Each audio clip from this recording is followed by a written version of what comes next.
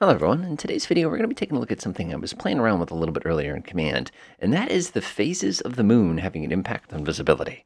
Now when I originally sat down to do this, I was reading a nice little article basically about how difficult it can be to spot targets at night, especially if you're dealing with ships that are moving slowly. So I said, well, what happens if we try that out with vehicles? So what I did is I did a little bit of research, and I found myself a nice little calendar which will actually go ahead and calculate the phase of the moon for me, and I said, well, let's go ahead and load it up in Premiere, and not Premiere, in Command, and see what happens. So I've got ourselves right now, this is February 16th. This is a completely full moon. I actually have a PT-76 here. It's got no special night vision or anything.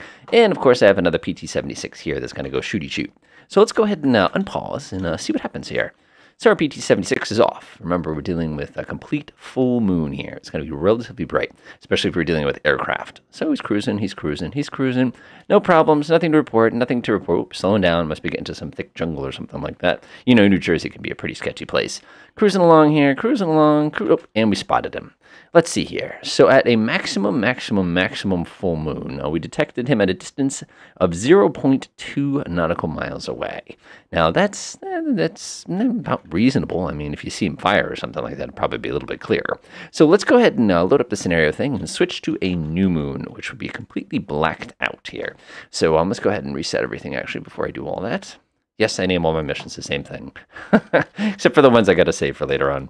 So I'm going to come down here. I'll go ahead and, like I said, change the phase of the moon here. Grab my scenario times. We got 222. We'll switch this to 01. Like I said, that's going to be a pure new moon. And theoretically, in the real world, it should be a lot more difficult to spot the other unit. So let's go ahead and unpause, and I'll let him go choo-choo in the general direction. So he goes ripping along. PT-76, by the way, are pretty slick. They're amphibious tanks, and they're gigantic. Cruising, still cruising. Getting close. Remember, we're slowing down for the woods here. Getting really close. Come on, wait for it. Come on, anytime. Oh, pause. Let's see here. Point 2. So now in this particular case, you can see that even though we have different moon phases, it did not impact whatsoever the spotting distance of these two units.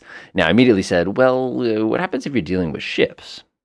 All right, we've gone ahead and set this up pretty straightforward. We have an OSA on both sides. The reason I chose the OSA instead of a lot of other different types of ships is because they just have eyeballs. There's no low light television techniques or anything like that. It's just old-fashioned. The other thing I like about the OSA is they're quick, so this experiment shouldn't take very long to determine. Right now, we are at a maximum full moon. Ooh! And that hurt. Let's see here. We were detected at about the same distance, believe it or not, as we did the ground units. So let's go ahead and now reset everything one more time. Go ahead and enter a scenario. I'll zoom in a little bit. Let's go ahead and change the time and the phase of the moon one more time. I'll go to 01 here. Press copy, press OK. Now we're at a new moon. So theoretically, they should be very difficult to see each other. But again, that was at 0.2. All right, let's do it to it. So this thing starts accelerating. I'm making its way in that general direction. So far, nothing. So far, nothing. Remember last time this happened pretty quickly, so I'm going to have to unpause right there. Go down to 15 out, and the target has been spotted. Interesting. So in this case, we actually detected the target significantly further out.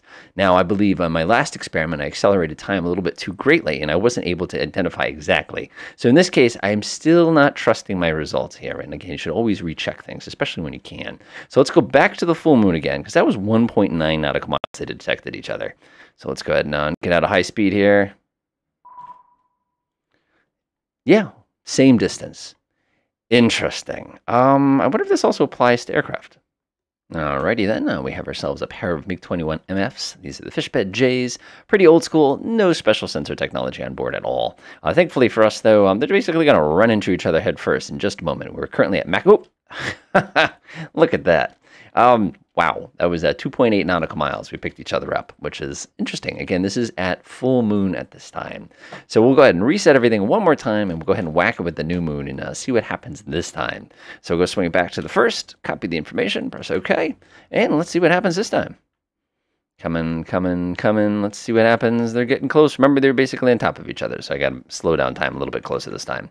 There we go. 5x. That way we'll be able to have a really good look at it. Ready?